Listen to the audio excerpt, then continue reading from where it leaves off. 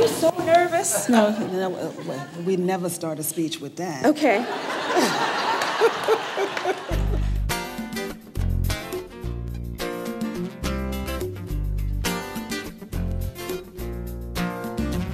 My name is Faith Baum. I'm the owner and co-founder of Illumination Arts. It's important to have an elevator pitch, a 2-minute pitch, because you never know who you're going to meet, where you're going to meet them, when you're going to meet them. And you ought to be able to tell succinctly what your business is about.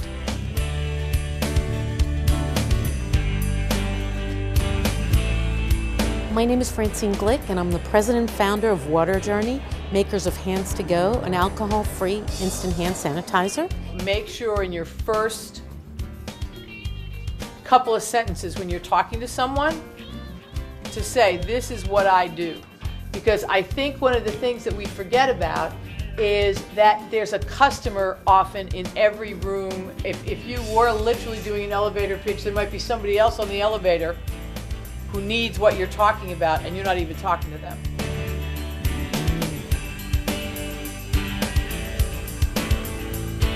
My name is Tamara Thomas, president and owner of Sharpened Image Incorporated, the most comprehensive and cost-effective human resource management solution. Project so that people hear and can feel your passion. It means don't hide behind, your clothing or your hair.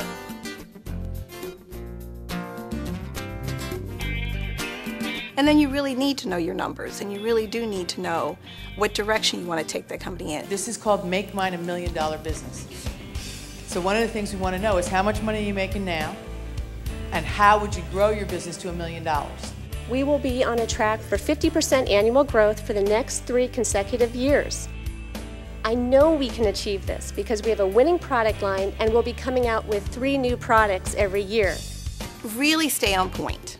Don't waste your time chit-chatting about unnecessary things that are not relevant to the growth and success of your business. Use your time wisely, and you will be able to sell yourself and your business. My name is Kelly Moore, and this country needs more benefits.